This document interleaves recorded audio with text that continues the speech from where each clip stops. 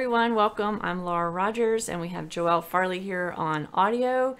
This is our live SharePoint Power Hour that we do on Wednesdays at 11 Central. And today's topic is going to be Microsoft Flow. Today is also the Collab 365 live global conference that starts at 3 p.m. Central today with the keynote. It is a live virtual conference that lasts 24 hours straight.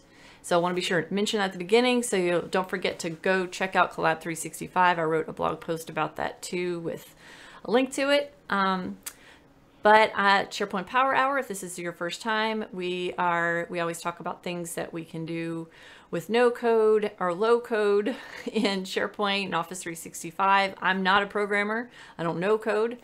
So everything we do is pretty much out of the box and just all kinds of different topics. We've been doing this for a couple of years, maybe even 3 years. That's a long time. Joelle, you want to introduce yourself real quick too? Yeah, sure. Hey guys, I'm Joelle Jobson now. I have to remember did I say Farley?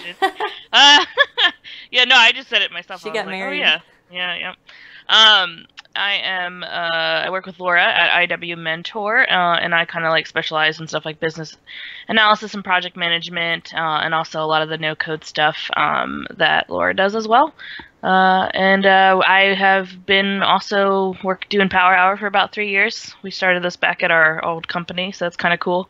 It's been going on this long. Yeah, awesome.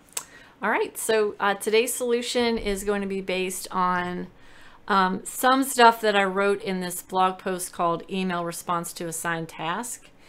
And the gist of what we're going to talk about in Power Hour today is going to be about dealing with attachments and files in Microsoft Flow. If you've never